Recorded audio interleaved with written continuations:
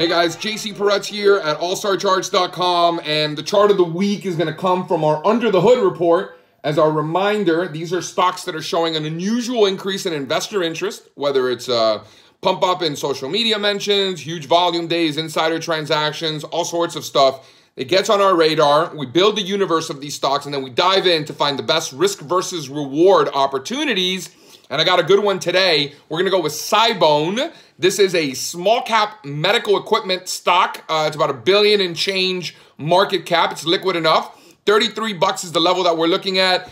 This is the completion of this consolidation. We can only argue that the consolidation is complete if the stock is above 33. We're getting a lot of false starts in this messy market. This is no different, so be patient with this one. We only want to be long Sibn, S-I-B-N, if the stock is above 33. If it's below 33, we want to leave it alone. But above 33, I like it long with a target of 49. If you like this video, make sure to subscribe, give it a like, and say what's up on the interwebs at All Star Charts on YouTube, Twitter, Instagram, StockTwits, and Clubhouse. Thanks, guys.